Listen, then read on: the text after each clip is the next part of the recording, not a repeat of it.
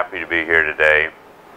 And it's going to be a little shift as far as the focus, because our feasibility had to do more with the business side of growing elderberry. I'm Chris Patton. I'm the Managing Director of the Elderberry Cooperative in Minnesota. And I farm with Paul Otten. A number of you may know him. He's been farming for 40, 50 years, past president of the American Bramble Association. And he has grown raspberries, strawberries, currants of all different kinds. And he has exported them all over the world. So I was very lucky to find him about 5 years ago when I decided that I couldn't be a farmer. I had to market elderberry or there'd be no other elderberry farmers, because if you can't sell your product, it's not going to, yield what you need in order to justify it commercially. And so I also, at this time, I'm responsible for selling elderberry nationally for Terry Durham, the River Hills Harvest brand. 5 years ago, I had no stores. I've got about 400 now, and I need about 4,000 in order to make any money. So, because I'm the wholesaler, we pay the farmers better than we pay me. And that's kind of where we are right now. With the elderberry, it is growing very fast. And since I guess in the last 5 years, I've probably talked to about 60,000 people about elderberry, because I do spend a lot of time in the stores talking to hundreds of people going by, as well as the state fair and some other things like that where you can reach some high numbers. And what I have found is that there's many people who don't know what an elderberry is. So I'm starting with some pictures, because I think that's a good idea. In fact, I guess it was Friday night. Well, I have some words before pictures, but I was talking to this one man. He didn't know what it was, and then his wife sort of piped up, "Oh yeah, they were all along the edge of the farm. I killed them all. I didn't know they were worth anything." So that's a perfect reason as to why I'm here to talk about elderberry. In those thousands of people I've talked to, I've heard a lot of stories from folks who would say, "Oh yeah, my grandmother or my mother used to make me go out and pick this stuff. And we all come back with these purple fingers, but she'd make this great jam or pies or different things like that. Or some would combine it with choke cherry, and some would do it with apples." I mean, you wouldn't believe all the stories I've heard, the old elderberry stories. So I wanted to start out here because the plant is very flexible.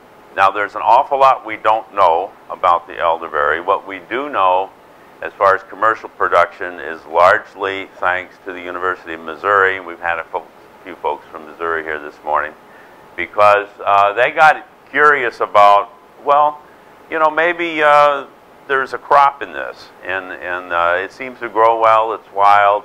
And so they did a number of studies. They've identified a few varieties and issued a few varieties that have a few beneficial characteristics for commercial use. They ripen more easily, a little bit bigger barrier things.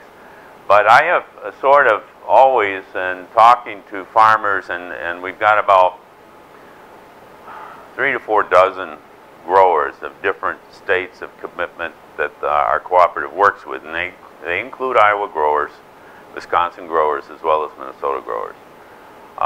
And you can use it. The nice thing about elderberry is that it doesn't need to be a primary crop. There are a few people that think of it as a primary crop, but in the most sense, it is going to be like a third crop or an additional crop. And that sort of harkens back to the traditional use of elderberry as something that was growing around the edge of the field that the people would harvest for their own benefit. And so this is where it naturally comes about. Around the habitat, they thrive best in full sun or partial shade. They will tolerate black walnut. There's a number of interesting characteristics about that. Along streams, floodplains, openings in the wooded canopy, disturbed sites, and along roadsides, railroad tracks, and things like that. And in fact, so many consumers have been used to being able to collect it wild that when, you know, the state starts spraying more intensively, they run out of their source of elderberry, which has helped as far as developing the market. We were surprised at how many people would come, consumers would buy elderberry straight off our farm. And of course, we get a little bit better price that way when you sell direct to the customer. Now, I do want to say, before I get any further, everything here is already online. So you don't have to take extensive notes. You just, if you search Minnesota elderberry, our cooperative website comes up first. And I have all of our past grants, presentations, how to find it in the wild, some recipes, you know, how to grow it. I've got 3 pages, 3 different sections on the health benefits, notes from the first International Symposium, and everything else is online. And I do that because when I talk to consumers and tell them some of the things, that you don't have, you know, a lot of time to give them footnotes and all the details, and I can't remember all the technical stuff. I'm not a microbiologist. But I can tell them the general story, and if they want more, it's all online. And they can research it to their heart's content, and so that keeps everybody happy. So this is, so it is flexible, and I want to get back to this as I get to the end, because there is some very exciting developments taking place at the University of Minnesota, having to do with the erosion control, the riparian buffers, and some of the other stuff there, where I think we are going to start seeing a lot more work on elderberry in the academic world. And I'm very happy about that. We already have a commitment from agroforestry. We are going to develop an extension service program for elderberry through the University of Minnesota. Elderberry can be used in marginal land. The plant is tough. It is hard to kill. But it's like any other plant or crop. If you have better soil, better conditions, you're going to get a better yield. So in some academic areas, they have estimated yield up to 12,000 pounds an acre. We typically tell people 4,000 to plan on. We are seeing many farms that get consistently 6,000 pounds or slightly more. But they will go in secondary soils. They have a wide spreading root system. That root system needs the mycorrhizae. It needs that forest floor kind of litter, compost, and things like that. And until you get that established, the plants don't do as well. And that they struggle a little bit getting started in clay. But what I found with our own experience in Scandia, where we're growing, and our first elderberry went into the worst soil, wasn't planned to be used for anything. It got run over by volunteers with trucks, didn't get water and everything. The stuff's still there. And we'll get some pictures. Yes, I know. Okay, so you get an idea here of the flower. This is what the berries look like. Those are tiny berries. I can get about 3 on my little fingernail, usually, and those are the larger ones. This is, now Paul, for 40 years, he's been there and he doesn't spray. It's all natural. He's built up his humus. And I mean, you drop stuff in this soil and it grows. You may not see this the first year if you try to do elderberry. As my son and I, we were planting it. This is how it starts out here in the field. There's a couple pictures of it in the wild. That's from along Minnehaha Creek in Minneapolis. It's there, and it's the easiest time to identify wild elderberry in your area is during the June time when these flowers are out there. And some folks at the University of Missouri have counted 69 native pollinators on elderberry. They do not need honeybees. I have seen some, but usually honeybees will choose something else. This is that neglected soil. It wasn't planned. Our first planting, this is Paul here. You can see it's right next to the trees. And that was then compared. He had done some others here with his Johns. These were the Missouri Bob Gordon and Wildwood. And this he did with plastic. We don't recommend that. I'm not going to give you an awful lot on the horticultural thing because they like to sucker. And the plastic, they can't get through there. And so it's better to use a heavy compost or something that's going to degrade. This is Terry Durham.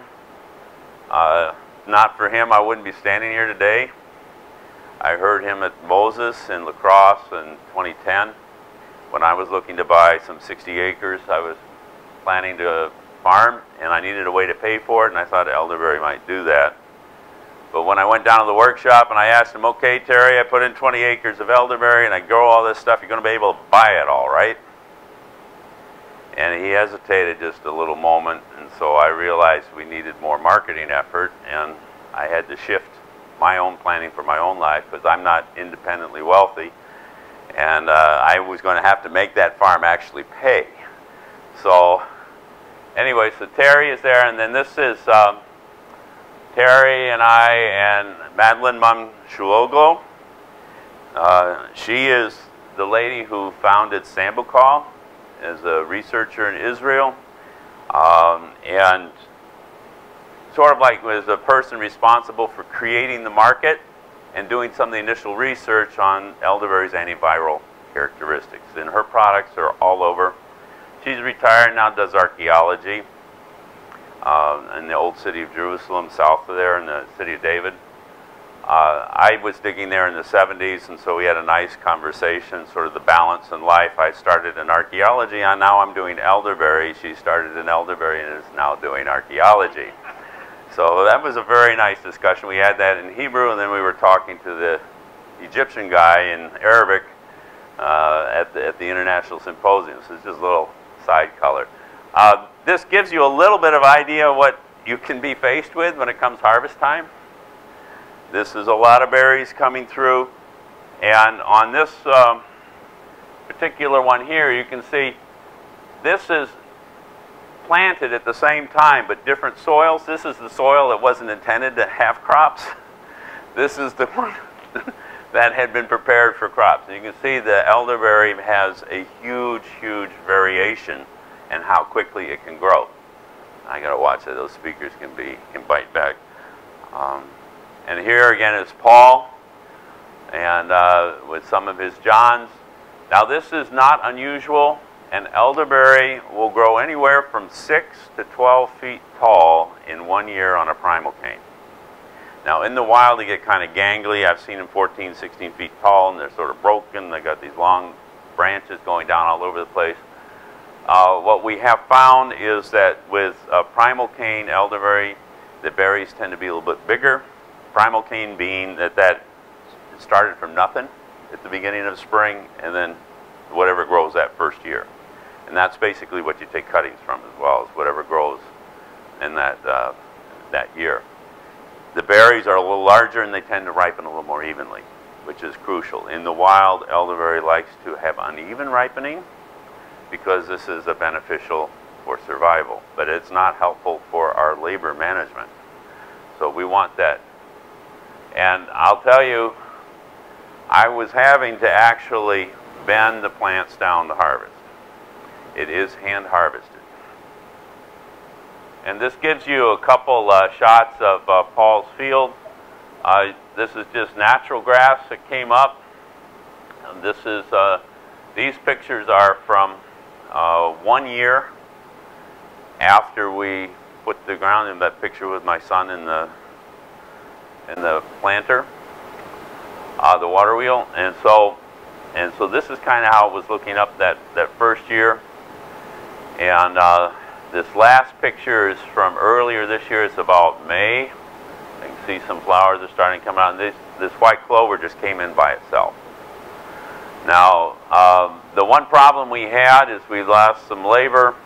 I primarily show up for things like cuttings and harvest and stuff, and we had some other folks. And the plants grew too fast and started to bend over, so it became really like a jungle this year for the harvest. And towards the end of the year, we couldn't get the lawnmower through there, and that affects things like SWD. We don't spray on the farm. We have more of those little flies at the bottom 2 feet, and if we see a lot of flies and everything, then we just don't take that. We just cut it. And we don't have enough labor to clean up. We just drop it. And so for elderberry production, the flies are not such a big problem if we're making juice with it, because they have a yeast on it that actually helps with the flavor, but you do get less juice. And the key is the way we do this is that when we harvest, we destem and sanitize and freeze the berries the same day, and the freezing stops any of the growth. And then we use a cold press, bladder press, so you know all the skins and seeds and whatever's else there doesn't get into the juice. So we do get a good clean product, and it's not as critical for that as it would be for someone doing a U-pick berry. I mean, when you take home raspberries and you see the little worms in there, it takes a different kind of stomach than the typical consumer with an urban background. So this is another picture of ripening elderberry from this year. And now I need to get out of here. Oh, thank you. I want to get to the marketing side.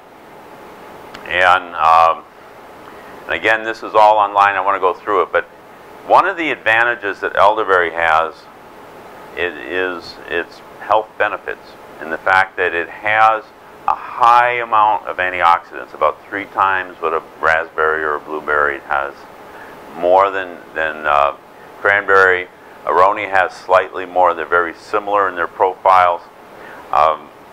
They have these dark anthocyanins, flavanols, quercetin and rutin, which are anti-inflammatories. And overall, the elderberry has been treasured for hundreds and hundreds of years for its medicinal or health benefits, both in Europe and in Native American cultures. And it is the sweetest of the superfruits. It has a Brix of about 8 to 10, about half of what a grape has. So it is what I call sweet neutral. It's not really a bitter berry, not like a tart cherry or aronia or cranberry or goji or any of those others. And so that makes it a really good mixer. It's a berry, street berry flavor, and in this country we process it different and than they do in Europe, and I'll get into that. So basically this is we're looking at the commercial opportunities. Is it feasible? We wanted to know if it was feasible to grow and produce elderberry in Minnesota based on what they were doing in Missouri. Was it possible up here? And so we did have Cooperative Development Services did our study. I had to have somebody in there who would tell me I was crazy that I would believe before I go off. I mean, I am still getting questions from my wife. Are we ever going to make money with this? And I said, well, I'm still growing the business right now. And then, so this is my company, and I market Terry's products outside of Missouri. And then, of course, I had his information and his experience. And so the basic questions, you know, that I get a lot from farmers is, okay, will I be able to sell my crop? How many acres? I mean, I hear there's a lot of farmers that are interested in growing elderberry. Maybe I'm too late on this. You know, do we need more? And what role does the cooperative play? And then is there enough money involved to support a network of state grower cooperatives? In other words, an ocean spray of elderberry, so to speak. And so, you know, elderberry is a perennial. The plant will live 20, 30 years, they think. I mean, I have a 60-page paper online that you can download PDF. It's all free. As the most advanced horticultural studies on elderberry to date. So the idea is if this is a long-term commitment, is there going to be a long-term market? Is there a future to elderberry as an industry? So I was attracted to this and felt pretty confident because elderberry is huge business in Europe. It's bigger than blueberries are here. It's huge. And so, and over 95% of the elderberry consumed in this country is imported. So this is called opportunity. You know, just even if we can't compete evenly, we can take 20 or 30% of that market, right? And I think we can do a lot better. So, this is the Co-op Development Services. It's very hard. The information on elderberry is limited because it is not a major crop, but they estimated about 30,000 acres of cultivated elderberry in Europe, over 107,000 tons harvested, and 95% of the production is in those countries, and the price is pretty low. Now, part of the reason is that in Europe, they harvest the berries and freeze them on the sign, that is on the stem, and they don't wash or anything. Then they process them like they would grapes. And so they're doing concentrates, which are heated up to 3 days, extracts, freeze-dried powders, things of that sort. And elderflowers are a huge business in Europe as well. Now, we haven't really done very much with flowers in this country. I did sell flowers to a distillery in St. Paul, 11 Wells. They made a liqueur from it this year. But we process the flowers with beard combs by hand. We've got to come up with a better way to do that so that we can do higher volumes. So in 2015, we estimated maybe 600 acres in production in the United States. And concentrated in the Midwest. And basically, I did a comparison to try to get some kind of approximation of what size of market, how many acres could we support of elderberry production in the United States. And it's pretty fair to use Europe in comparing with the U.S. as far as population and state of economy and things like that. So that's what I did. And so, how large is our potential market? And I just, since we don't have a huge number of products, I used the leading one that exists, which is Terry's River Hills Harvest Elderberry Juice. And that's basically something that is recommended for people to consume a tablespoon a day. We're not talking about guzzling this stuff, okay? And so I said, okay, so if we use this one product, substitute for the, there's going to be a lot of different products using elderberry. I mean, I've got breweries that want to make beer with it. I've got wineries that want to do wine with it. I've got we're shipping a couple 100 pounds to a specialty jelly and jam lady up in Duluth who's going to do some stuff. So, but you use one to sort of do a market projection to try to get a reasonable size. And I'm saying we don't need 1% or less. I remind myself as people go by and when I'm standing in Hy-Vee and they don't want to try my elderberry juice or jelly, although when I turn my back, the jelly disappears very quickly. But anyway, so this, and then there's actually there's 22, but I did round it down because 20 servings, then we get the number of cases, and you go look at the numbers, and I came up with this magic figure of 22,500 acres. And that's basically what I need to get in production so I can retire. My father retired at 89, so I still have a few years to go. But we here in this country, the key is that we de-stem and sanitize the berries before we freeze them. So typically what I do is what most American growers do. We harvest the berries until lunch, have a nice lunch, and then we de-stem and sanitize in the afternoon and we freeze them that night. So by the end of the night they're all frozen, and we freeze them in 4-gallon food grade buckets. That's 25 pounds. Sanitation is done in a water solution with a little bit of bleach or peroxide, one of the different peroxide substitutes. And what's nice is that the unripe berries tend to float. We skim those off. They're sold as seconds, more for winery or mass production, and we have the higher quality goes to consumer. So anyway, so this is a kind of other estimation. Intermediate time frame, 10 to 20 years for this to develop. In other words, I'm not trying to go from 600 acres to 20,000 in 3 years. We want to do it right. We want to be sure the quality's there, the market's there, and there's stability. So now I just got a grant approved last fall to work with Frontier Co-op. They import 80,000 pounds of dried elderberries from Bulgaria every year. And they have an interest in replacing at least some of that with Midwest grown elderberry. The problem is that certified organic European elderberries means wild collected by part-time, semi-employed people who go out when the elderberry is ripe in Bulgaria and pick it.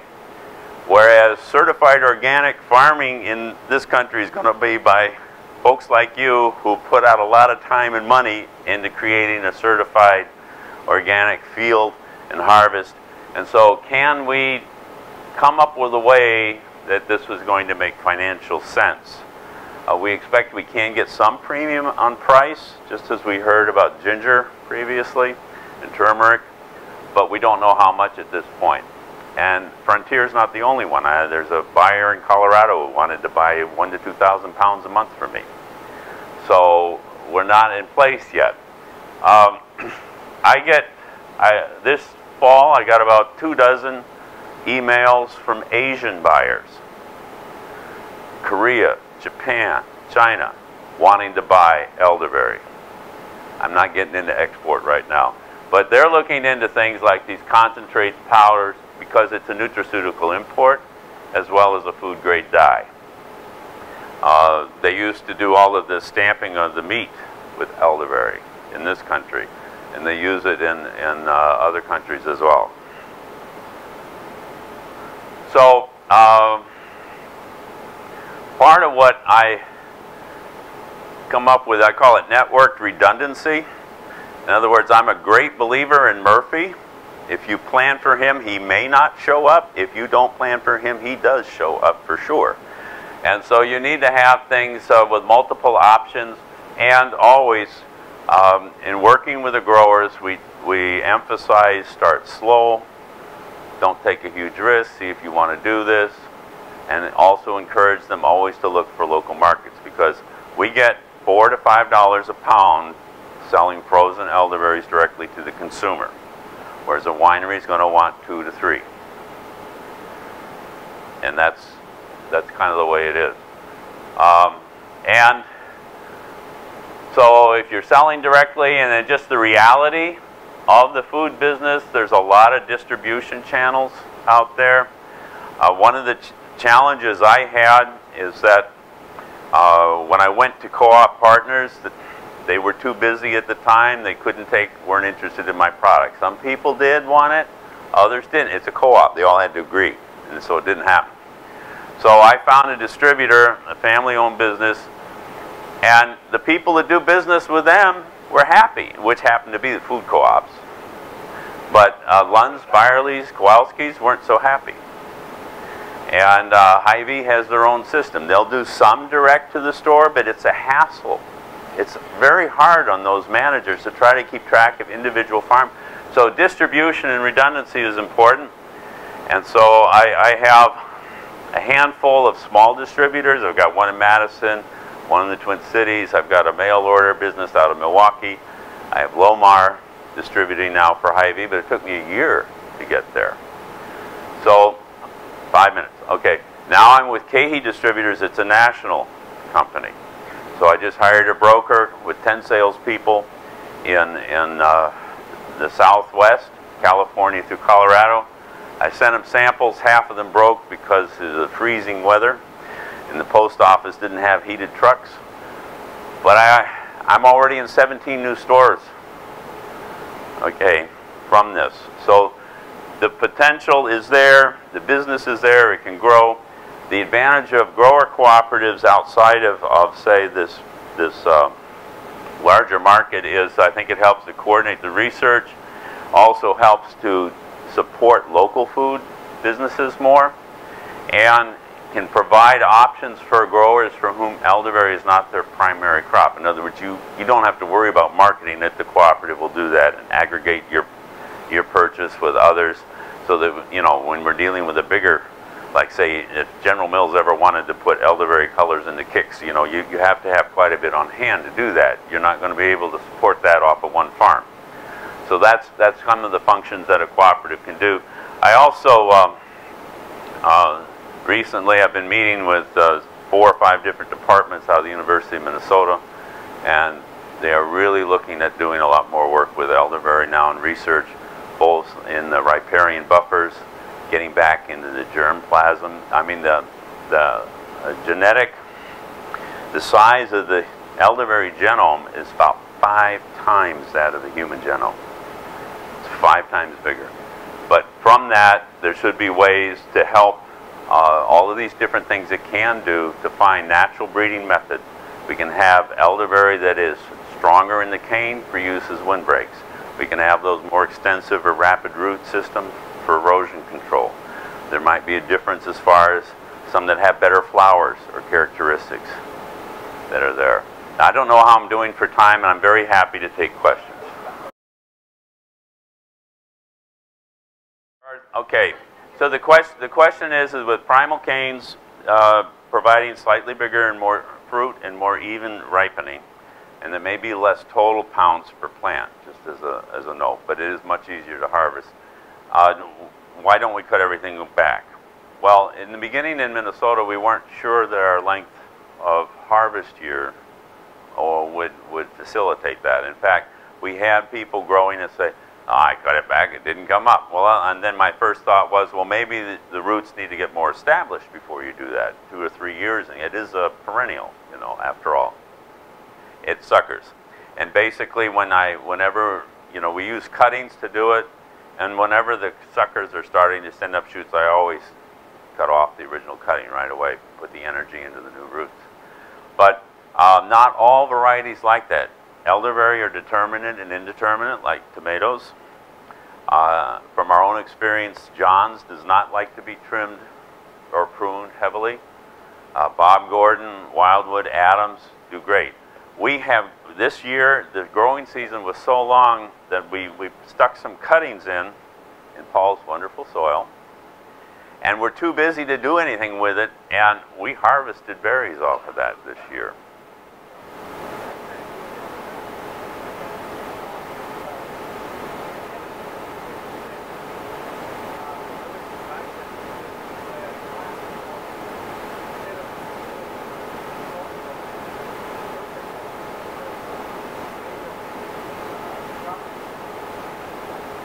Yes.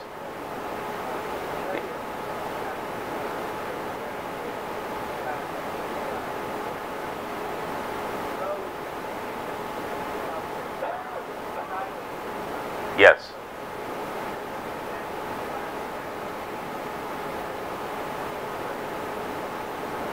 Yes, and that works very well, and that's one of the beauties.